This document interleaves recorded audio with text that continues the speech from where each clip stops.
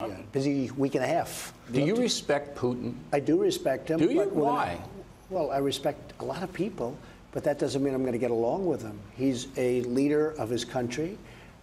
I say it's better to get along with Russia than not. And if Russia helps us in the fight against ISIS, which is a major fight, and Islamic terrorism all over the world, right? Major fight, that's a good thing. Will I get along with him? I have no idea. It's very He's a possible killer, I though. won't. Putin's a killer. A lot of killers. We got a lot of killers. Why, you think our country's so innocent? Do you think our country's so innocent?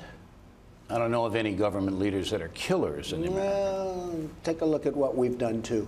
We've made a lot of mistakes. I've been against the war in Iraq from the beginning. Yeah, mistakes are different than... A lot of mistakes, okay, but a lot of people were killed. So a lot of killers around, believe me. Let's talk about